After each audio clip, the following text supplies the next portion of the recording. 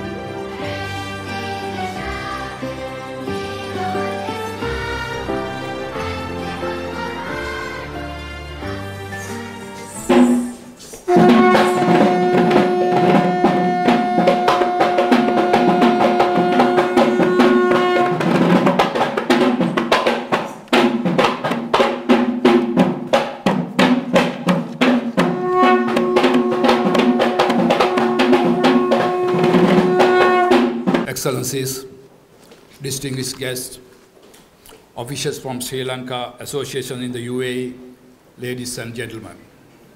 And at the same time, I would like to warmly welcome friends from the UAE business community, the officials representing Sri Lanka associations, Sri Lankan Airlines in the UAE, and also the fellow Sri Lankans represent Sri Lankan community in the UAE.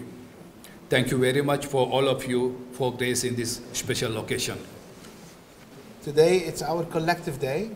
Today is the day that we've been working hard with you for the last 8 years to have it realized. We want to trust you for your trust in us.